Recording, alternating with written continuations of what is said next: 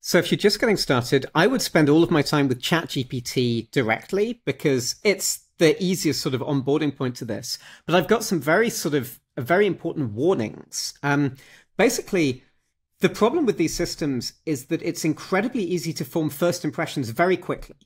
And so how you interact with them and your sort of first goes, if you don't bear this in mind, you might very quickly form an opinion you might say, wow, this thing is omnipotent and it knows everything about everything, and then get into sort of science fiction land. Or you might ask it a dumb question and it gives you a dumb answer and you're like, wow, this thing's stupid. This is clearly a waste of time. Both of those things are true. This thing is incredibly stupid. It's also capable of amazing things.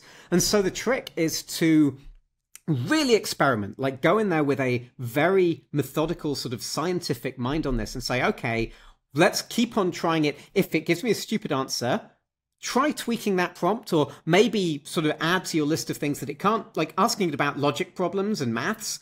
Normally, it's terrible. Like GPT 3.5 can't do mathematical stuff at all. 4 is a lot better, which is interesting. But you've probably got access to 3. So don't, ask it a simple math puzzle and it gets it wrong. You're like, wow, this is a waste of time. It's a computer that can't even do maths.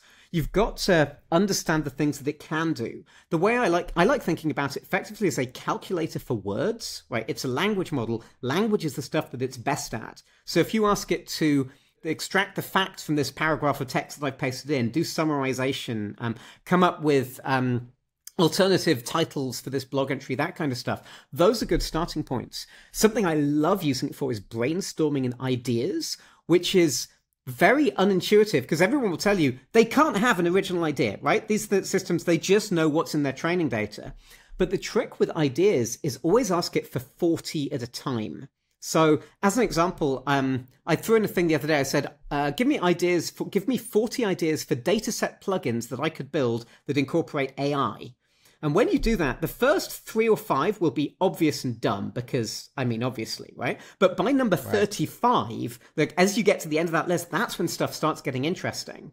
And then you can follow up and prompt and say, okay, now take inspiration from marine biology and give me plugin ideas about AI inspired by that world.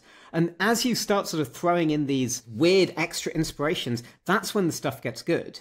So you can actually use this as a really effective tool for, and brainstorming doesn't harm anything. You're not cheating on your homework if you ask a language model to come up with 40 bizarre ideas for things that you can do. But in amongst that 40, as you read through them, that's where those sort of sparks of creativity are going to come from that help you come up with exciting new things that you can do.